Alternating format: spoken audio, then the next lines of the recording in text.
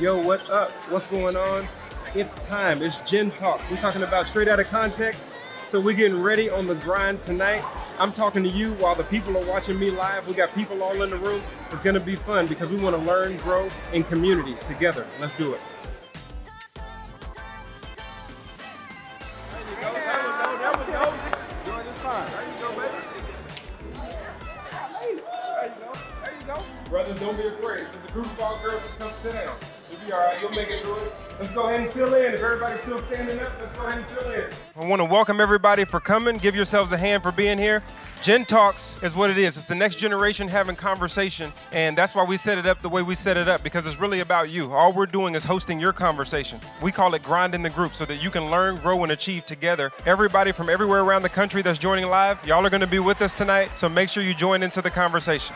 What do you consider a blessing? What's actually a blessing, and how do you know it's from God? So we're going to talk about that right now. Me and Kanika are going to hit this live group. Y'all grind in your group. Let's go. We'll get blessed with something that has nothing to do with God, and we'll just call it a blessing just because it's in our favor. I know my own heart, right? Like, I know what I truly want to do, even when it's outside of God's word. So when I'm going against myself and it's actually benefiting me, I feel like that's when the blessing comes. And what I know is from God is because, like, mentally it doesn't make sense how all of this stuff is coming together, but it's like, but it's God. Blessing has a transference component. So the blessing is never intended to stay with us. Oh, yeah. You know what I'm saying? So that's one way we can recognize, is this a blessing or is this what I wanted? That's definitely true, because God blesses you for the advancement of his kingdom. He blesses you for him. We think a blessing is the favor of God to us. No, it's the favor of God to you so that it may flow through you. Will God put more on you than you can bear? Why or why not?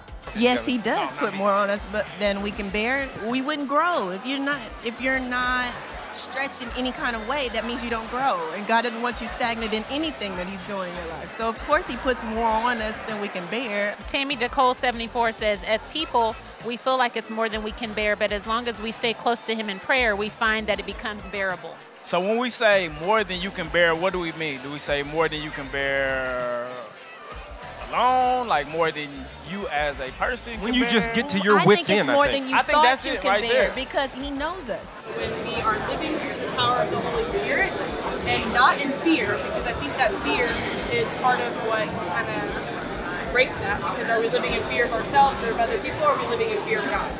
And I think that breaks different perspectives. How do you know that you've heard from God? How do you know it's God talking and not you talking? If it brings you peace and if it glorifies him, it's God. Someone else said, God provides confirmation either in his word or through the voice of someone else. And it should always align with his word and his promises to you. That's right. I think it went great. What I liked most about it was the safety. I felt like we were in groups. We were able to give our opinions in a safe place. We were able to talk about biblical truth. I don't think anybody felt judged. I had fun. When is the next GenTalks year? I mean, come on. I mean, 4 times a year? Really, Jennifer? I need more. I need more GenTalks. It was awesome. Conversations, the discussions, the Bible.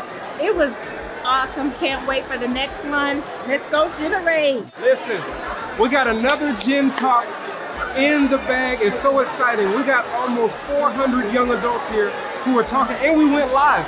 So there were all these people that were joining in the conversation from all over the country. I want to just thank everybody for the opportunity to be able to just lead this with my wife. It's so awesome, and we're going to keep doing it. So stay tuned. It's all what it's all about, ministry. We're doing it for the Lord.